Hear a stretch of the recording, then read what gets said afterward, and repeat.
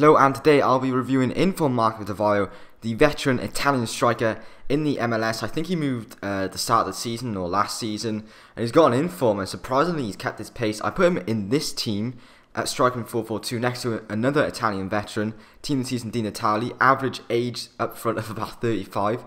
I've already done a team of the season Di Natale review. I'll put a link in the description or something like that.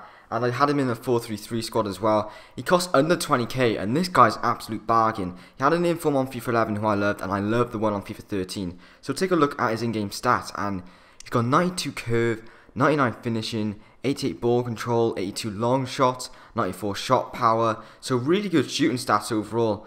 And he's got 4-star weak foot and 3-star skill moves with medium work rates, which is a bit weird.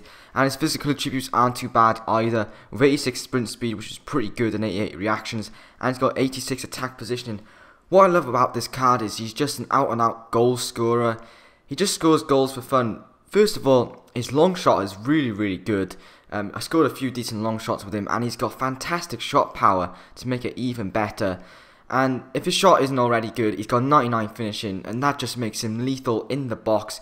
He just turns a man, and those one-on-one situations, 9 times out of 10, he's scoring. And he's got a decent left foot on him, 4-star weak foot's good. There were a few chances with his left foot where I thought, you know, if that was on his right foot, he could have scored. But his left foot, nonetheless, is decent. And his heading's okay. I didn't really see much of his heading. I thought it was okay. As you can see, he's got great dribbling as well, which is something I was happy with. He's got 3-star skill moves, so, you know, he can do some turns, roulette, step overs. That was a nice pass there. He's got decent passing on him. It's not amazing, but, you know, it's the average player on FIFA 13 passing. So he does get a few assists, he does get involved in attacks.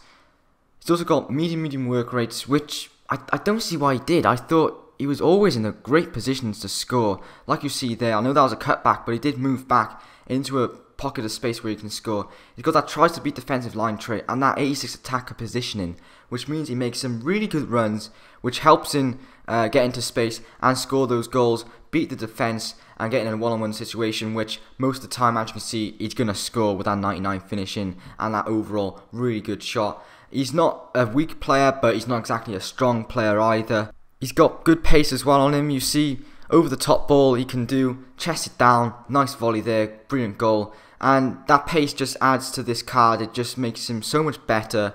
You want a goal scorer, guys? Here's a goal scorer.